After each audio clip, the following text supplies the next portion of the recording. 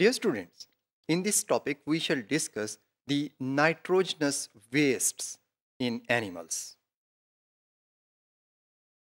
The catabolism of nitrogen-containing macromolecules results in the formation of toxic waste byproducts. The major nitrogenous waste produced in animal cells is the amino group. Amino group is produced by the catabolism or deamination of amino acids. Amino group is highly toxic.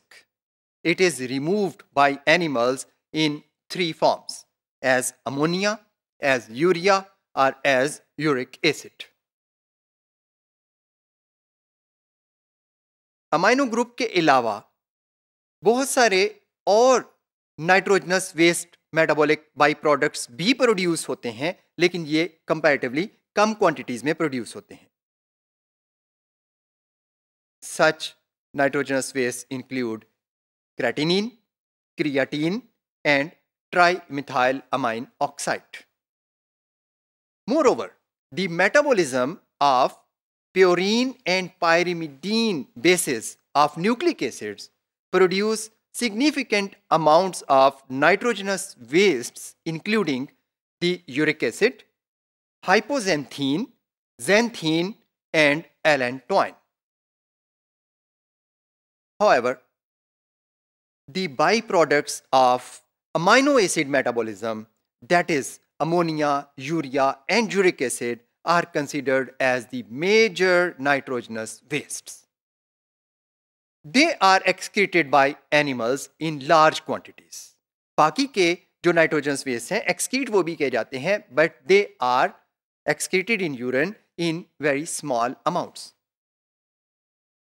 The ammonia is highly toxic. It needs to be immediately excreted out of the body. It requires a large amount of water for its excretion. That is, excretion of 1 gram of ammonia requires about half liter of water.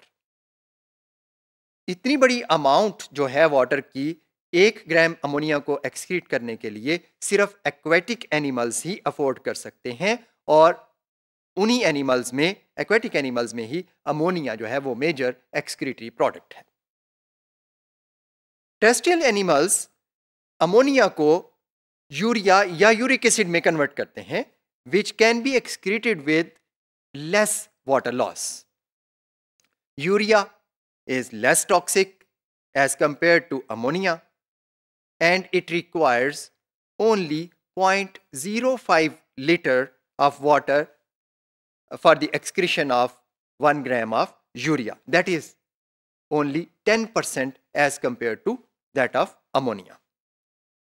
However, urea synthesis is energetically costly as it consumes ATPs.